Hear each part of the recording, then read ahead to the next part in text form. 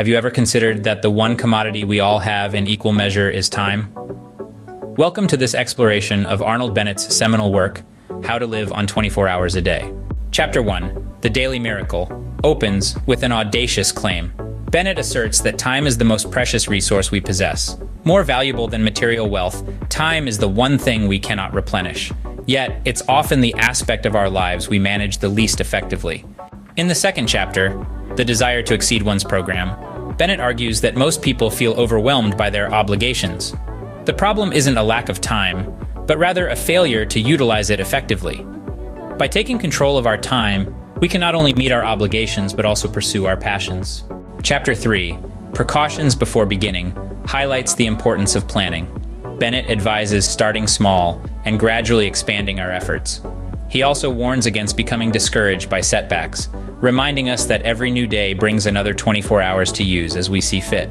In The Cause of the Trouble, the fourth chapter, Bennett identifies the root of our time management issues.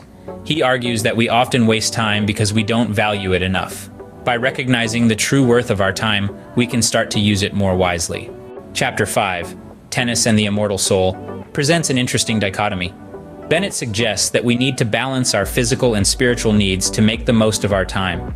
Physical activities like tennis provide necessary relaxation, but we should also nourish our minds through intellectual pursuits. The sixth chapter, Remember Human Nature, reminds us that we are not machines. We need rest and relaxation to function at our best. Bennett advises us to respect our natural rhythms and to adjust our schedules accordingly. In the seventh chapter, Controlling the Mind, Bennett presents techniques for increasing our mental discipline. By mastering our thoughts, we can increase our productivity and make better use of our time. Nothing in Life is Humdrum, the eighth chapter, encourages us to find joy in our daily routines. Bennett believes that even mundane tasks can become enjoyable if we approach them with the right mindset. In the final chapter, Serious Reading, Bennett advocates for the importance of continual learning. He proposes that reading challenging literature can expand our minds and enrich our lives. In summary, How to Live on 24 Hours a Day offers a comprehensive guide to time management. Bennett prompts us to value our time, plan our activities, balance our physical and mental needs, and continuously seek personal growth. Through his wise counsel, we can learn to live each day to its fullest. Remember, time is the one resource we all have in common. How we use it makes all the difference. So consider Bennett's advice and see how much more you can achieve in just 24 hours.